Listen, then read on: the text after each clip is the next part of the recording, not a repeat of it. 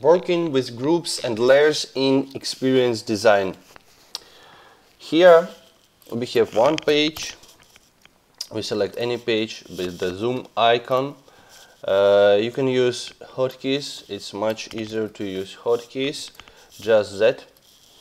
And here, when you move your mouse over every item, you can see the hotkey. So for example, it's R. So here we have a group. I group all the items by its sense. So for example, this is the button, and if I move it like button, I don't move just the background, just the text, I move the whole button. And the same with the header, I move the header. These items are not grouped with the header, but I can group them just selecting all the items I want to group with the shift, or I can select also with the mouse and I can group them like this, and then it's one group. Also I can ungroup the items, ungroup, and then I have the same. I can also ungroup this item, and then I have this navigation and all the items as separated. So, but I use groups, and that's very nice about the groups.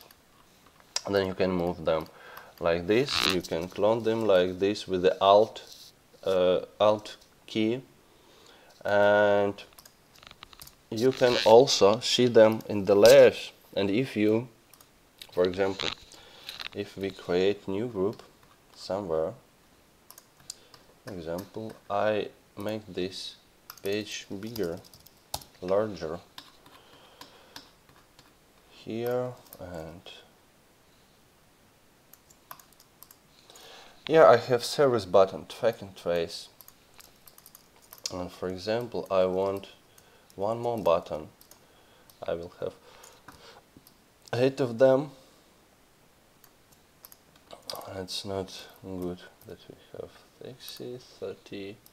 Okay, so here I want to change the text. I use double click because to enter into group object you should use double click, and then you can change new icon, new button, service. And here the best way of working with the layers, the first you need to do that the correct naming. So then it's easy to find them in layers and work with them without finding in the design.